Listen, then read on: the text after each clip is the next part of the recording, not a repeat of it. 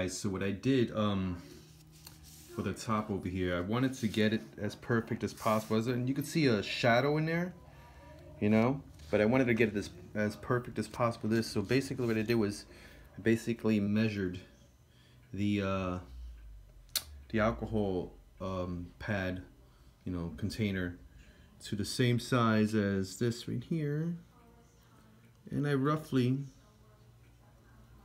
got it to, excuse me, I'm sorry, got it to the same size, roughly.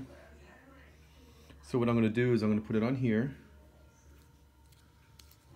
towards the middle.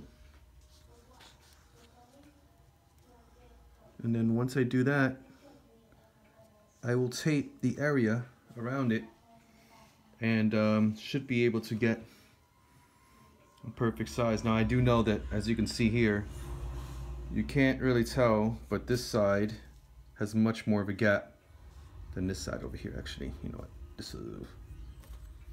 So this side over here, the gap is bigger than the gap over here. So I do know that I need to do the same thing for this, which is roughly around here.